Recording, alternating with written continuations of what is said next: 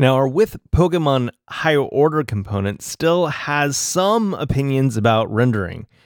This loading state is uncustomizable. It would always render this div with 3 periods. It's not even a proper ellipsis.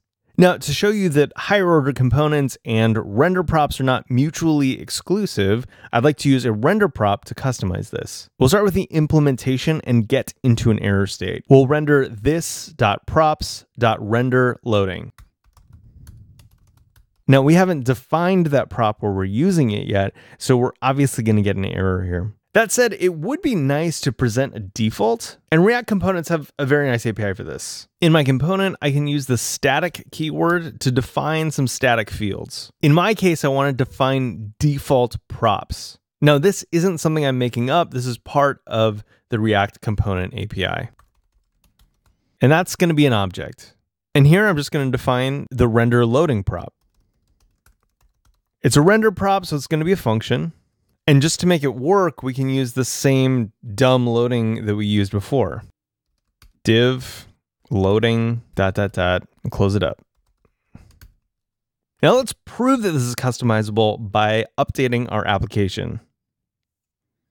We'll go down here to fetch component. Along with ID, we're going to pass in render loading as a prop.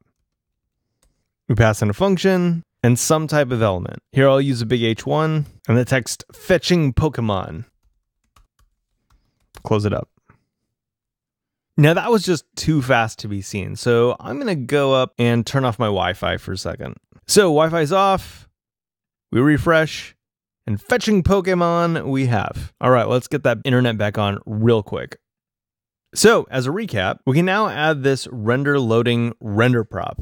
And to implement that optional render prop, we use default props using the static keyword. We then just provide our default optional props, which is in this case, div with loading.